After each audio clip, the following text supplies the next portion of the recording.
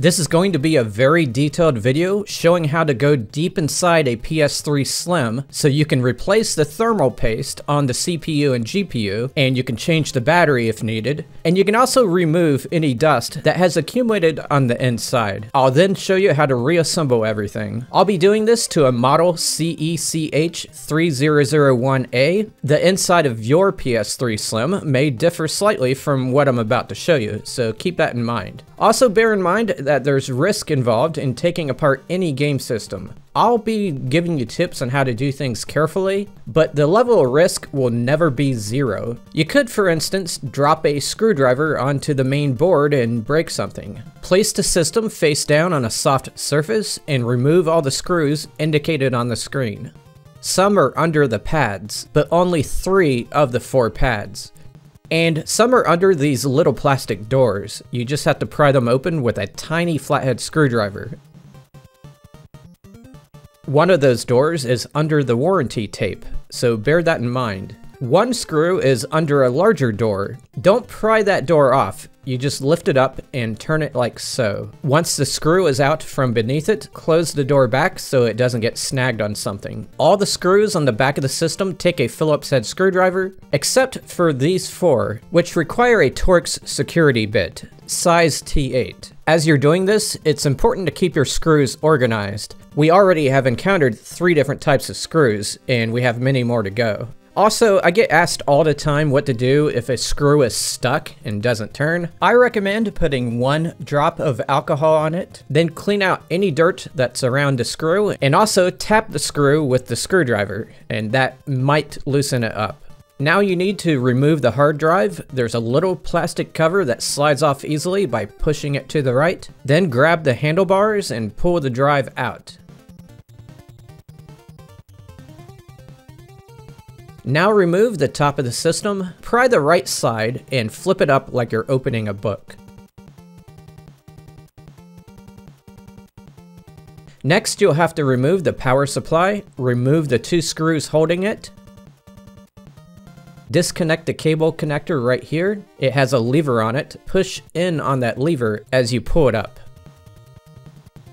Nearby is another cable connector that we need to disconnect. This one doesn't have a lever, so you either have to stick some pliers or tweezers down in there and pull the connector up. But there's not going to be much to grab onto, and it's very recessed, so I'm going to choose to disconnect it by pulling all 3 wires straight up with my fingers. This one wasn't very tight, and it came right out. On the other side, there's a connector that connects in 2 places. Once again, I'm going to just pull up on the wires, but you are welcome to use tweezers or pliers.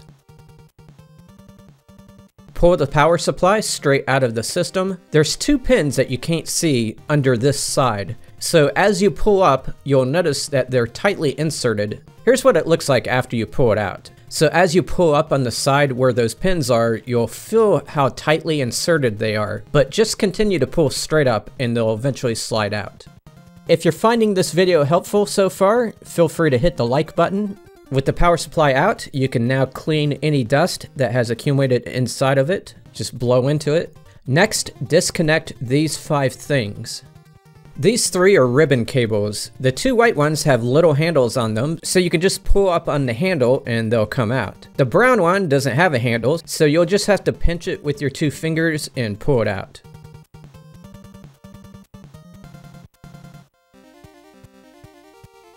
Unsnap these 2 connectors from the board. Try your best to do it with your fingers. If that doesn't work, pry them off with something plastic. You don't want to use metal because it may scratch the board. And then when they're loose, untuck the wires.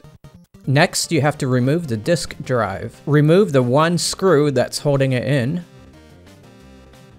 And on the other side, pop out the panel that has the eject and power buttons on it. There is a ribbon cable attached to the bottom, so don't yank the whole thing out. For now, just lay the panel to the side. Next, you need to pull up on the disk drive and remove it, but on some variations, there's a very short ribbon cable underneath it. Mine has one, and it's hard to get a good look at it, but it's right here. Here's what it looks like after it's been disconnected.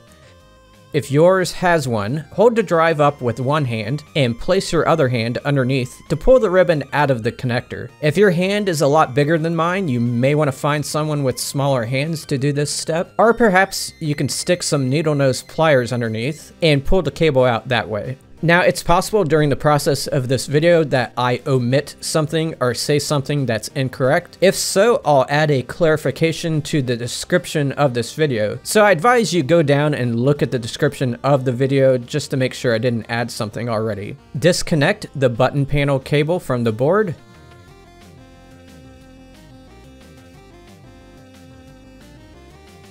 Then loosen up these two wires some more.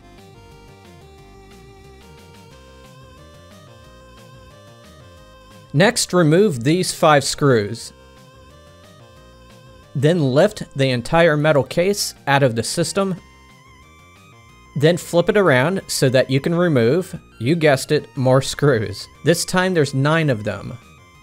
4 of them hold in these heat sink clamps. So when you take those clamps out, I recommend leaving the screws in them so you know which direction the clamps face when you put it back together. With the screws removed, you can now remove half of the metal.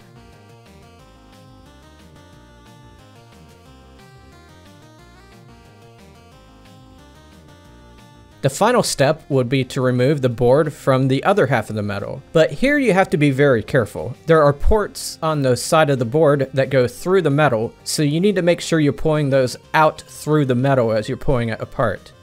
Also, there is thermal paste between the board and the metal, so if that has dried up, it may have become glue-like. So pulling up the board from one spot might break the board. You may have better luck if you apply heat to the middle of the board. The best approach is to lightly pry each side of the board to loosen its grip.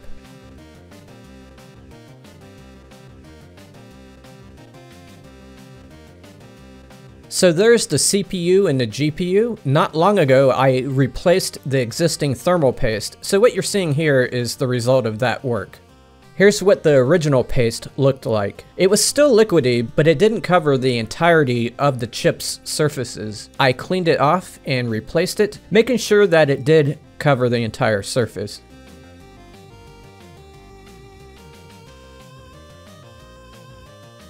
Some people go a step further and do a process called delidding. It's a complex and risky operation, and the necessity of doing it on a PS3 Slim is up for debate. I won't be covering that process in this video, but if you're curious, go ahead and search YouTube on how to do it. If you're wanting to replace your battery, it's easy to do it at this point. Just pop the old one out and pop the new one in. This is also the best time to remove dust from all the various components. Here's how to put everything back together. Take the metal panel that has the fan on it and slip it onto the board, being mindful of the ports that are on the side.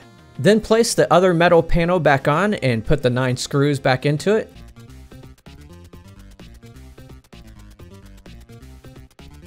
There's little arrows on the metal to indicate where the screws go. Place the metal box into the bottom half of the console shell.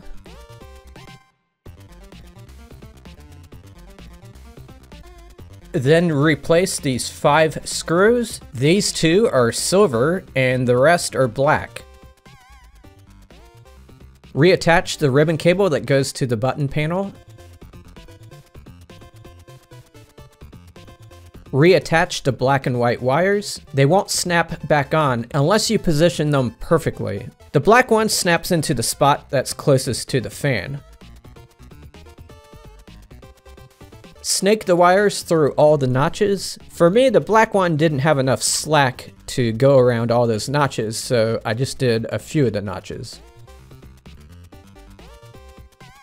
If you have a ribbon cable that comes out of the bottom of the CD drive, you will now encounter the hardest part of the whole process. Getting that ribbon reconnected is very tough due to how short it is. I did it by sticking my hand under the drive and using my fingers to put the ribbon into the connector. This took quite a while to do. You may be able to use needle nose pliers to do the same thing.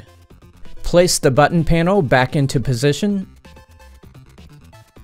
Make sure the drive is properly positioned. You should feel it drop into place when you get it just right. Then put the one screw that was holding it back in. Then reconnect the 3 ribbon cables here. Next, put the power supply back on. You don't want to bend those pins, so just make sure they're lined up with the 2 holes.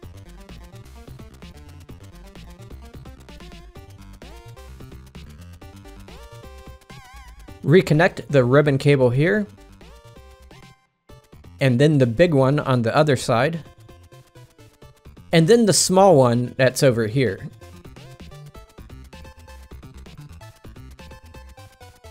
Screw the 2 power supply screws back in, then put the top back on. Put the hard drive back in. Notice the way the plastic is cut. The blade of metal slips right into it.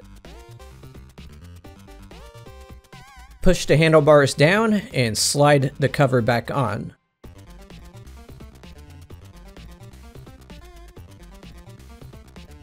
Then replace all the screws on the back.